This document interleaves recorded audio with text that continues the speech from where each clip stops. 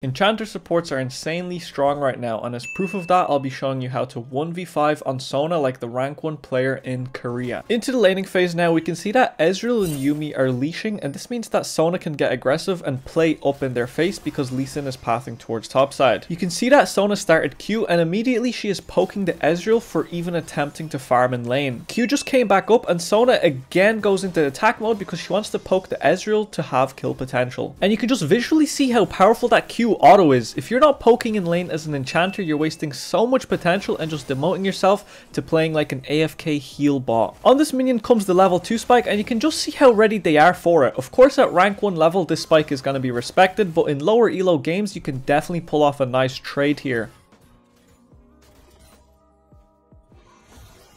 The wave is in quite an awkward spot here, and Sona should be autoing it to help push it and reset it. And of course, with Q up, Sona's gonna poke the Ezreal again. And now finally she helps with getting the wave in.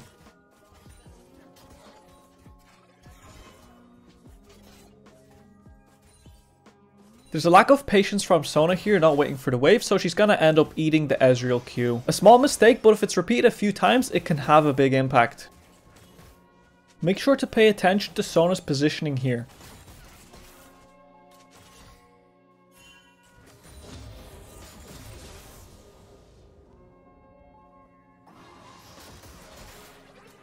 Despite being on cooldown, they definitely don't want to shy away from this fight because Rek'Sai is coming in and Lee Sin should be topside if you've been paying attention to the map. Trading half for half like this is super worth it because this could be set up for a dive play with the wave. But as you can see, Rek'Sai is forcing and they are not slow pushing for the next wave, as you normally would for a dive. But anyway, it would be too risky because Lee Sin will be back to bot side soon for his second camp spawn around 4:15. So if I was Sona here, I'd be looking to push the wave in if possible to reset.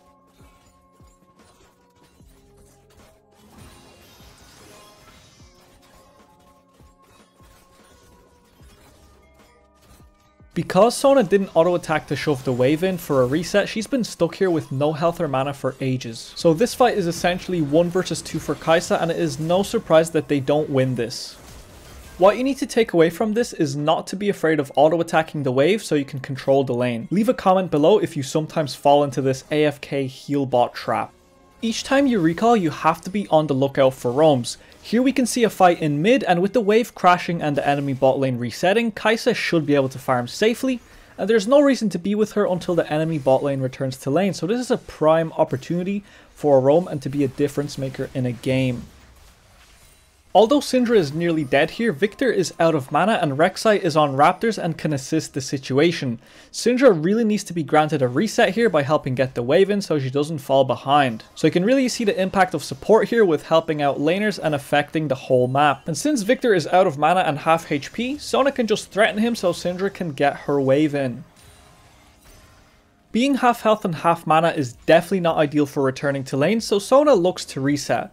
But note that there is a universe where you can move to the fight topside so you can further affect the map in exchange for Kai'Sa losing some minions. But to be safe and not to risk your ADC going AFK in gold, it's a good idea to come back to Kai'Sa so she doesn't get zoned out since the wave is bouncing back to Ezreal's tower. Being back to lane now, it's gonna be business as usual, poking the Ezreal and Yuumi healing him up. As you can see.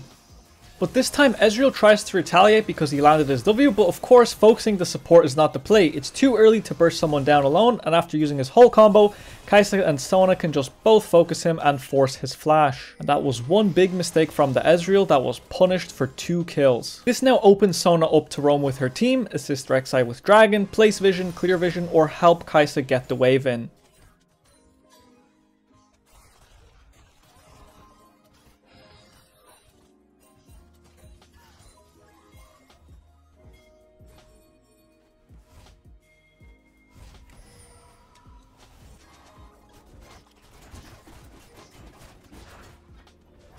On the reset, we have to look around for a roam, but since there's nothing amazing, Sona just returns to her Kai'Sa, so she's not getting poked under tower alone.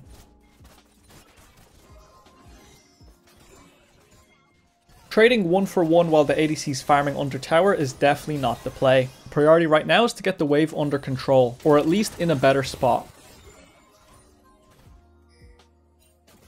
Sona eats poke because she puts herself out of position. That wastes mana, that wastes health, and that wastes health potions. They're being careful because they don't know where Lee Sin is, but look at the shift the second he shows on the map. Sona beelines it towards Ezreal, giving away HP to bait out his jump so she can guarantee her ulti.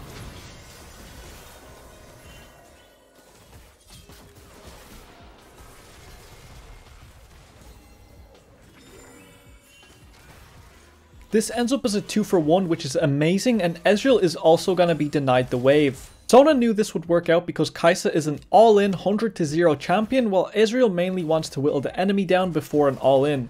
She played to her bot lane strengths, and this is why it worked out. And as you'll see here, while there is no threat to Kai'Sa, this is the perfect time to go for a roam.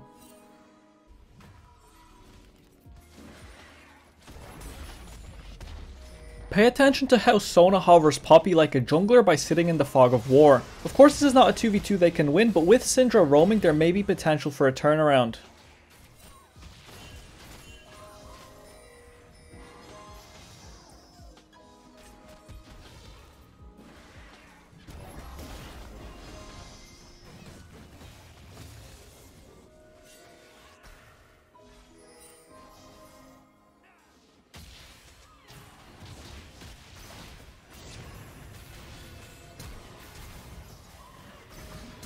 Unfortunately, they didn't pick up any kills, but at least they forced sums and Rek'Sai got to steal Lee Sin's bot side.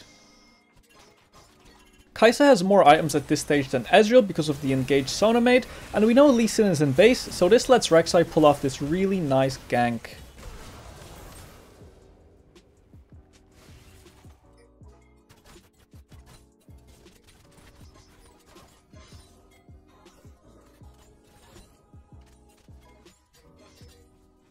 We don't know where Lee Sin is at the moment, and unfortunately they do get picked off in the bottom lane here.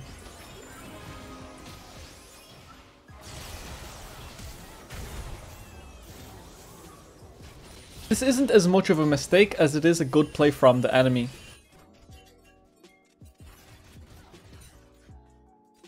There's no one to currently hover or support, so Sona just goes to catch the minion XP mid, but please do not be catching and pushing waves mid game as the support. As the support, we want to get vision control over objectives, but do not fall into the trap of going alone into Fog of War. Always move with someone else for vision control. Since Ezreal was caught out and we have bot and mid lane prio, the enemy team cannot contest this dragon. Now that we're officially in the mid game, your role as a support is to group up with strong teammates and help them make plays. Always be around for the fights and never let your 3-0 Rek'Sai invade alone, or your fed Kai'Sa push towers alone. Be there with them. Sometimes these plays won't work out, as you can see. They get collapsed on, but if you can know this in advance, ping it out to back off.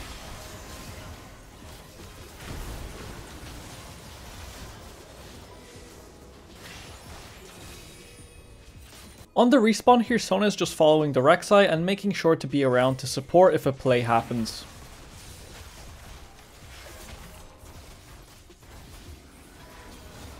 Sona's team is currently down 3k gold, but if they can pick up this Lee Sin's bounty, they'll definitely have a good shot at this game. And as you can see, she's well aware that this is a fight they want to take and is speeding everyone to get in.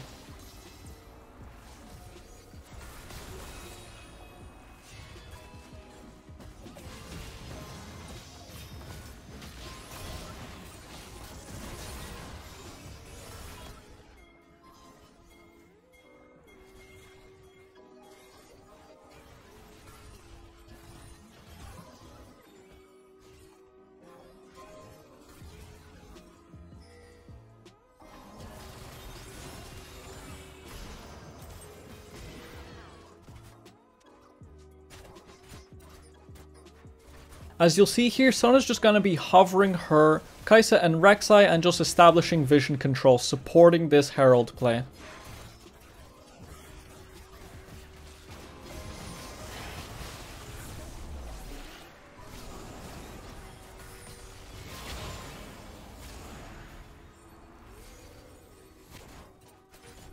They saw the Victor pushing in the bot lane and they're just looking to force 5 versus 4 here.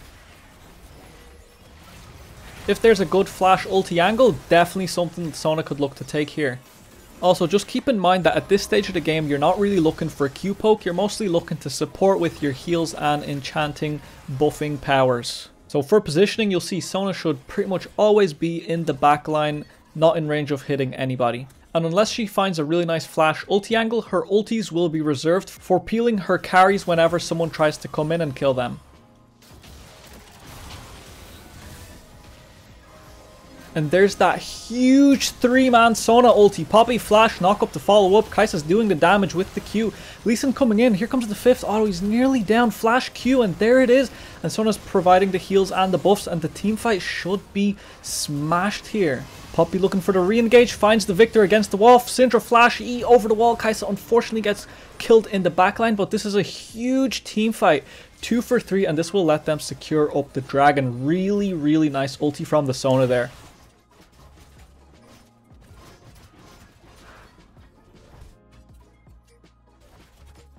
After that huge ulti placement, you can see Sona's grouping up again. They're looking for the Baron next, looking to group up with the Kai'Sa, make sure she's alive. She's the one that does the damage in these fights, and make sure we can establish some vision control after helping her get the wave in here and moving in as a unit, as a team.